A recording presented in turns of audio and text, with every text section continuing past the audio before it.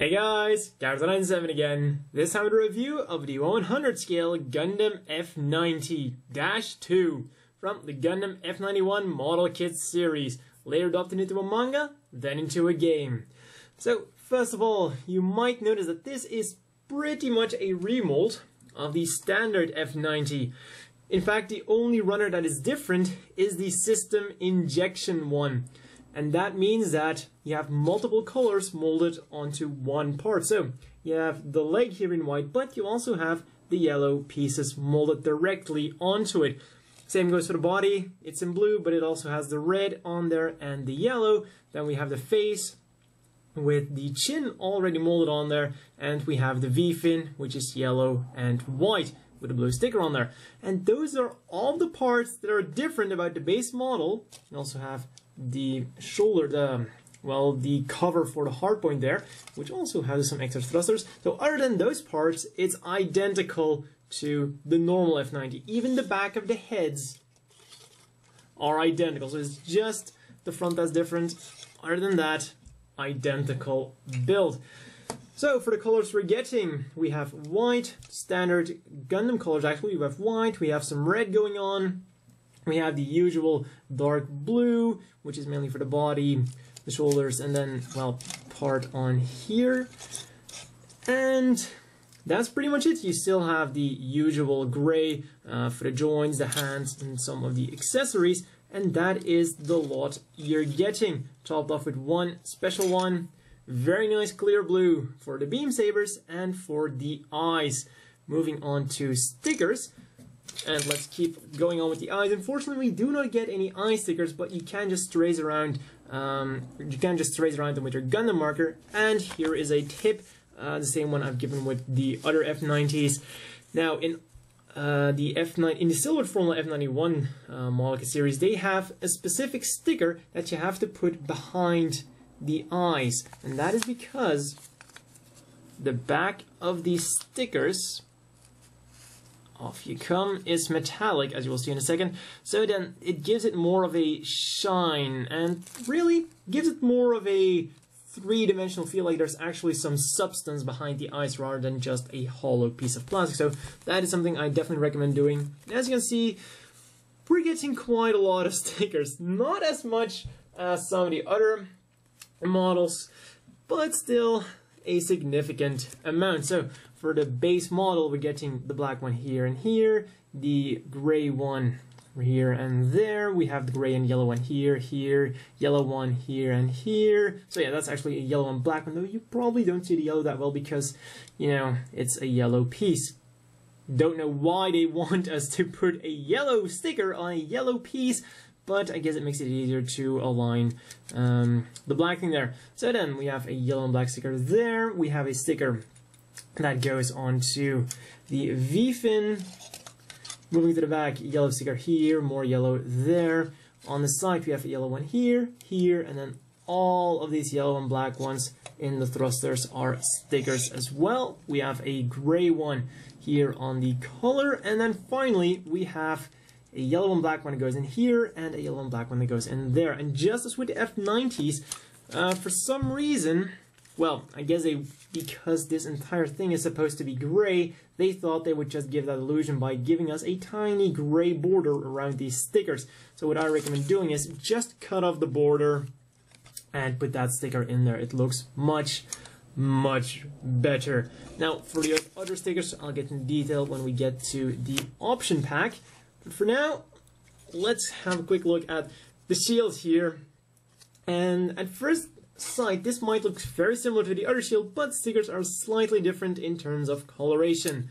They're pretty much identical, but this one is slightly lighter, even though the actual plastic, as you can see, is the same color. So it's really kind of weird to decide to go with a lighter tone here, or maybe it's better to say with a darker tone here, because this is actually darker than the model, and this is slightly lighter. It's like they just couldn't get the color quite right. Other than that, the stickers are the same. We have one massive one going on here with the 90 only available on this sticker. So if you want to put a 90 on there, you're either going to have to cut this out or well, bring your own stickers.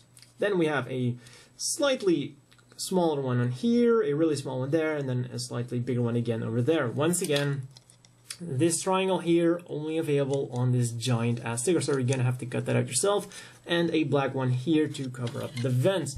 Let's put this slab to the side, and let's look at the articulation of this machine. So the head goes up, down, rotates around. The arm rotates around as well, it goes up about that far, slightly further when you put the arm. Yes, the typical problem of the F90s, the arm comes off all the time, and that's something you're gonna see a lot in this review. So it turns around and bends not quite 90 degrees. Hand is on a ball joint, will wiggle around, turn around, and do everything a ball joint does. Oh, and I totally forgot about these stickers for the hand covers. Then waist, very easy, no articulation whatsoever at all. Then front skirts go up individually about that far. You could stretch it a bit further, but then it's just gonna fling off. Go out about that far and backwards almost as far as they go forward. So yeah. Then they will also rotate around slightly on those ball joints, bent at the knees at one joint, but yeah, you're not really getting a lot there. Then one fun joint, don't really see a lot, is they can also go side to side, which can actually be kind of fun with some action poses. I'm just going to put that to the side. So as I was saying, this can actually be pretty interesting for some action poses. Then the feet go forward, not quite as much, but backward significantly. We'll go side to side and turn around a bit. Once again, pieces falling off is not uncommon with this machine. Now then, let's look at the accessories. First of all, I've already shown the shield, and it's really not that great of a thing. You can put it into the hand, and the best way to really hold it is, you know, kind of put it on the ground like that. Otherwise, that handle, yeah, just not gonna cut it.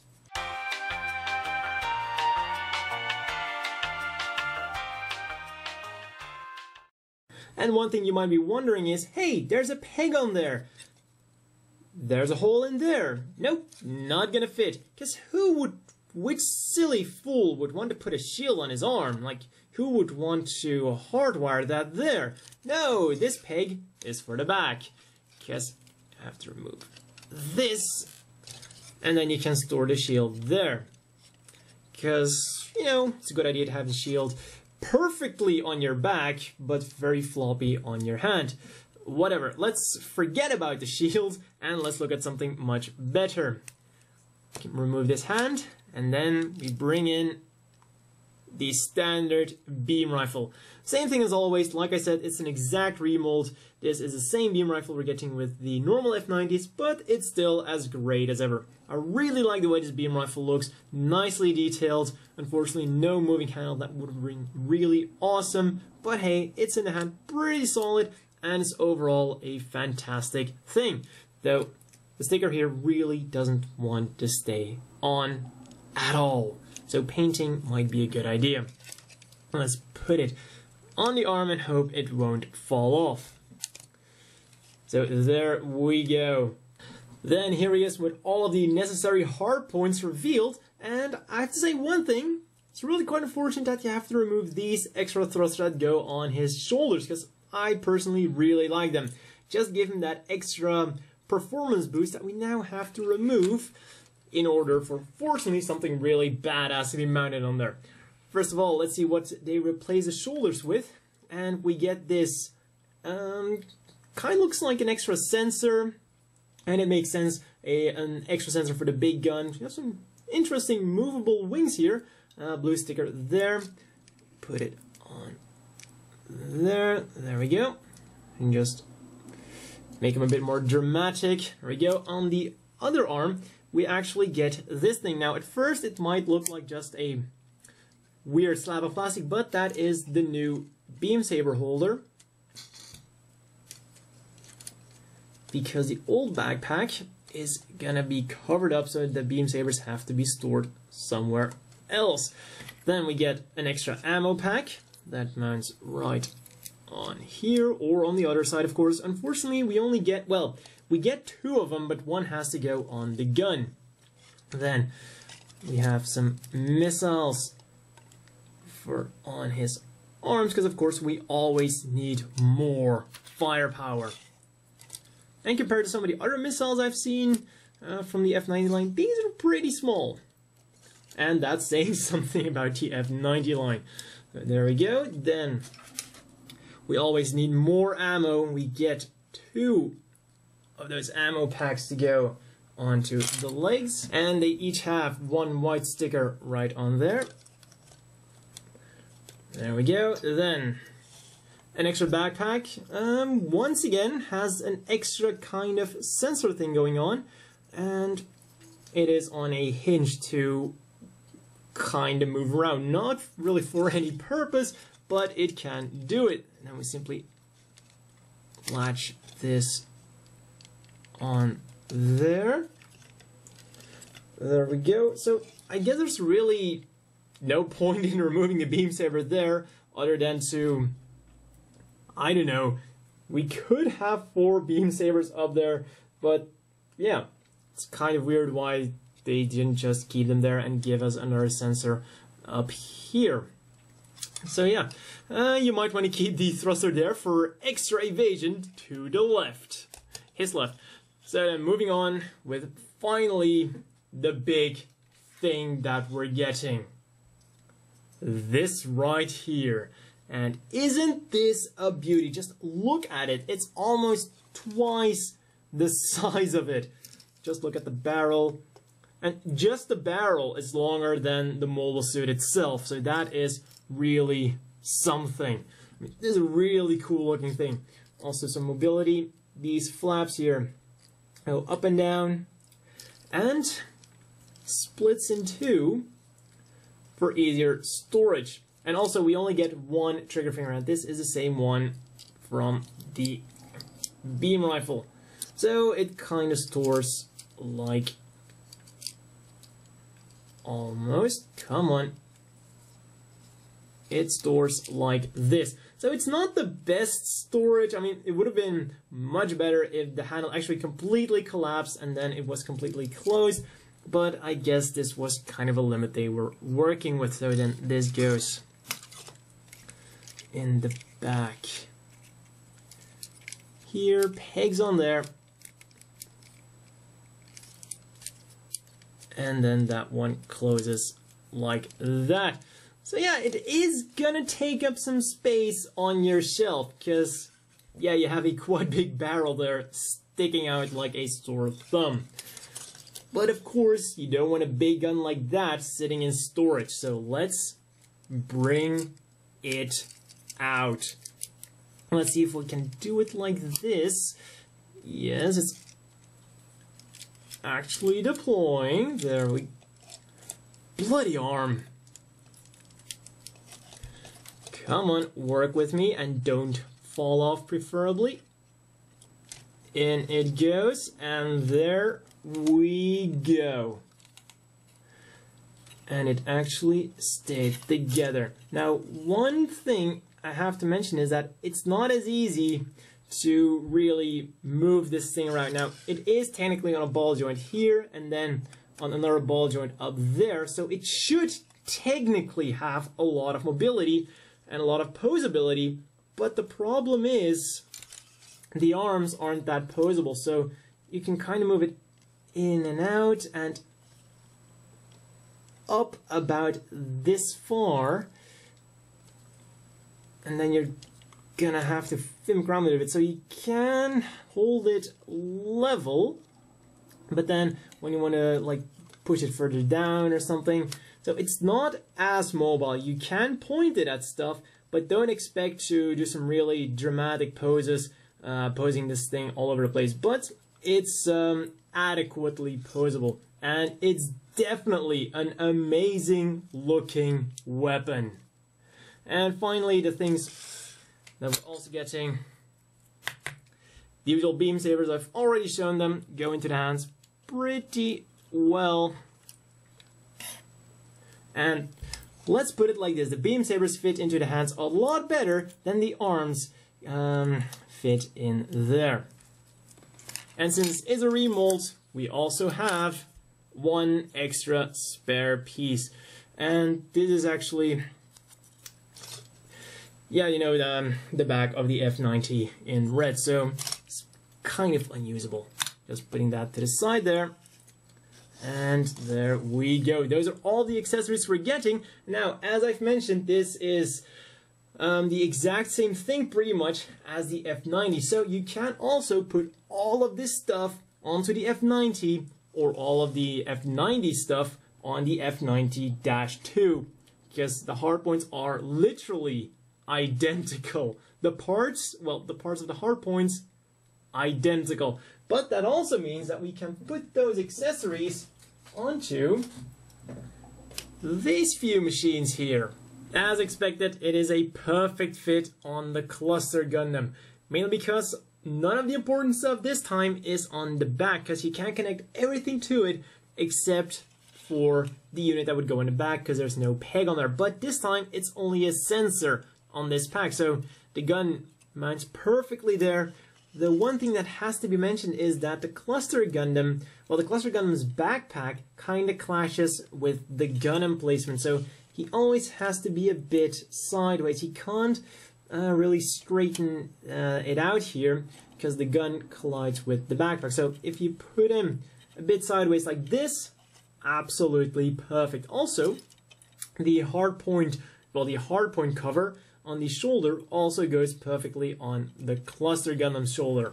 With the Gun Blaster, on the other hand, things are slightly more complicated. Overall, it will work, as you can see, but you will have to do a few things. First of all, the least troublesome one is I turned around the ammo packs here because, well, the hardpoints are slightly higher up the legs and this just looks better. Then, second of all, if you're planning to really use this set for the Gun Blaster dedicatedly, then it's a good idea to clip off the... It's a good idea to clip off the top peg, because the Gun Blaster unfortunately only has a hole for the bottom peg, so this thing is just gonna get in the way and it will prevent it from really being a solid fit. It will fit as is, but it's just going to look really, really weird. And then finally, the big cannon itself, you might notice something, it's upside down, because if you mount it normally around, once again, the hardpoints on the gun E's on the Gun Blaster are slightly higher, and that would mean that the cannon was literally underneath his armpit. It was literally in his armpit, and that meant that his wings here on the back had to be all the way up, looking just looking wrong. And on top of that, he wasn't able to grab onto the handle anyways, because it was just way too close and his arms don't have the kind of articulation in order to grab onto that. Now, he won't be able to grab onto the handle there either, but at the very least, it looks like it should be like that. And let's just pretend that the handle isn't there and that the gun is fire linked, and there we go. So, a slightly less fantastic fit than the cluster Gundam, but overall it works, and that is what's important. And here's the F90-II again with the long range equipment. For a few final things I forgot to mention. There is a handle on this thing, and it's actually long enough for the other arm, for the other hand to grab onto it. It's, well, I don't know, it looks a bit awkward, kind of like that handle that the Gatling gun of the heavy arms has.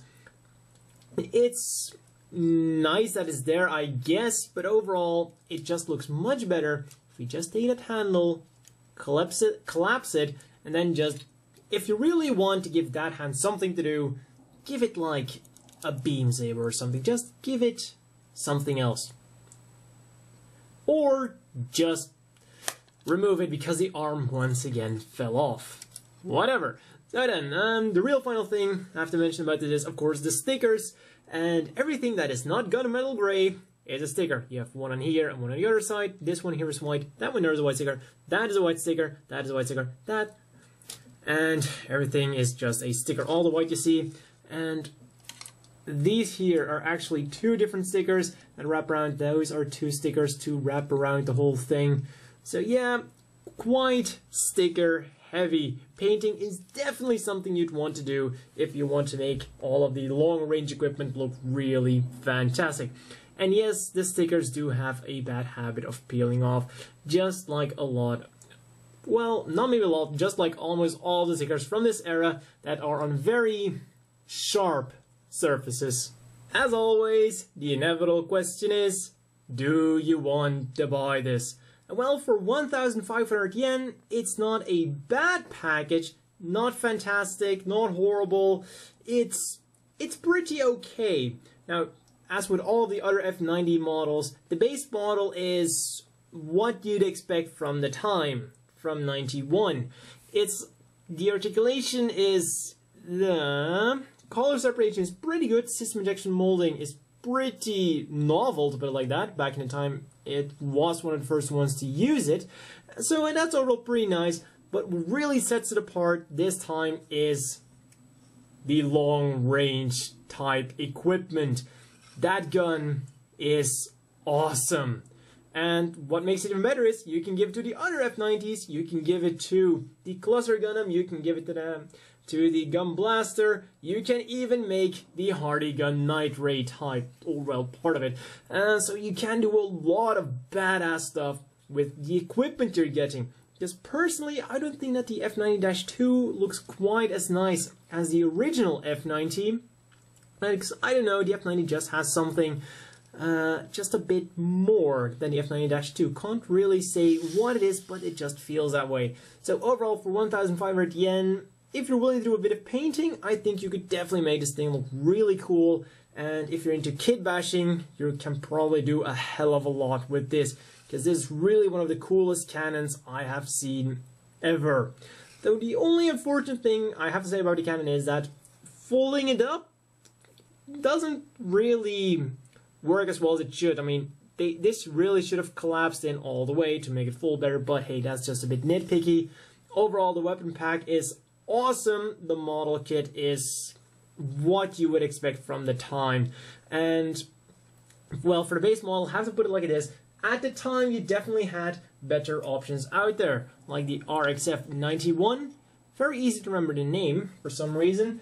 And, of course, the one I always like to compare it to, the Hardy Gun. For 1,000 yen, that's definitely, you could almost say, a better deal. And this for 1,400 yen, you can see that it definitely has something going for it compared to, for example, the RXF91. This is a great deal for 1,500 yen. Compared to the Hardy Gun, well, we go into that road again.